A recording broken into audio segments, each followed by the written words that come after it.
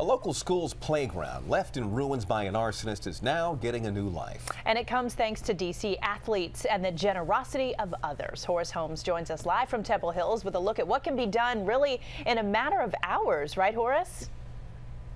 Allison, is absolutely amazing because this morning none of this was here. They were able, a bunch of volunteers, to put this all together during the course of this day.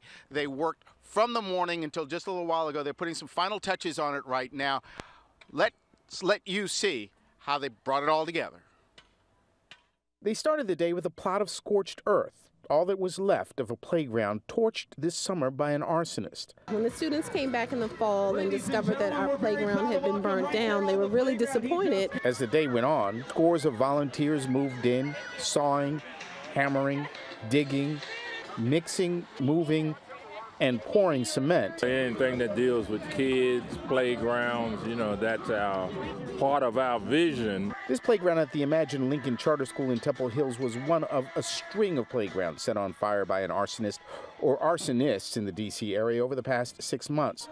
The Imagine community has been trying to raise money to rebuild, and its students have been without a playground until today. This one's amazing. It's just unfortunate that the other one got burned down because we had so many memories.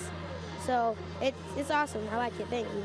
So in step volunteers from Monumental Sports Foundation, led by the Mystics, Wizards, and Capitals players. See from just from the ground up in a matter of a couple hours what you can do, and as you can see, a beautiful playground. They donated the funds, equipment, and manpower, and remade what was here and now a playground designed by the students. And I like the swings and the slide and everything. And by the end of the school day, the transformation was complete. Now, Monumental Sports and an organization called Kaboom came up with the $90,000 to buy this equipment and the manpower, the volunteers to put it all together. This is one of the things that the kids really wanted as they designed. They wanted swing sets. They've got it, and a lot more out here in Temple Hills. Reporting live from Temple Hills, Horace Holmes, ABC 7 News. All right.